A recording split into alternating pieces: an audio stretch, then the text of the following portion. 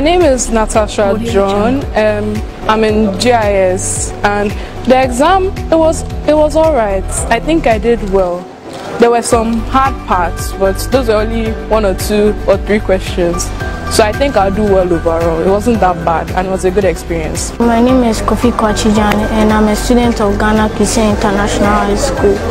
I saw the paper to be okay, and it was very practical, and all I hope is for the best. My name is Deku Christabel. I'm from Celestia International STEM School. Okay, so the exam was easy, but you really had to think a lot before you're gonna get the answer. And some of the questions were a bit challenging, so I really had to think and go back to what my teachers taught me. Thank you.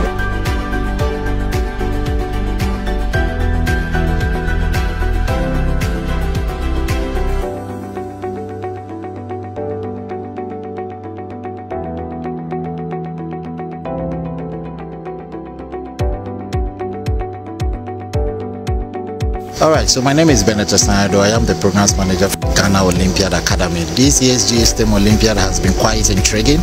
We had over 800 students writing from about 50 schools this year, and then we had the prelims, and then we came to the Ghana International School for the semi-finals. We had 57 of them qualifying for the semi-finals.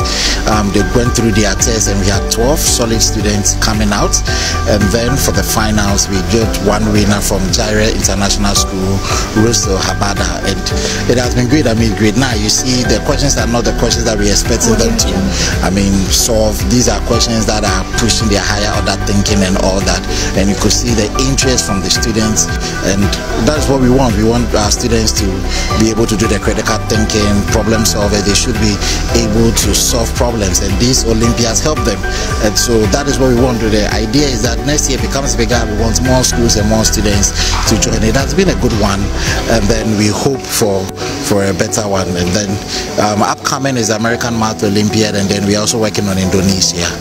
Mother, thank you very much. My name is Habada, the student of Gyre International School and the winner of the Ghana STEM Olympiad 2023. First, when I came to the event and I saw this trophy, I didn't think that I could make it, but something was just telling me that it will land in my hands, and by the grace of God it did. I would like to thank the Almighty God for seeing me through this program. I also like to thank my father for encouraging me and telling me that I am more than what I think I am. I also thank the teachers who coached me and saw me through the learning of everything, the encouragement, especially my science teacher, Mr. Bruce Winner. I would like to thank also the coordinators of the event.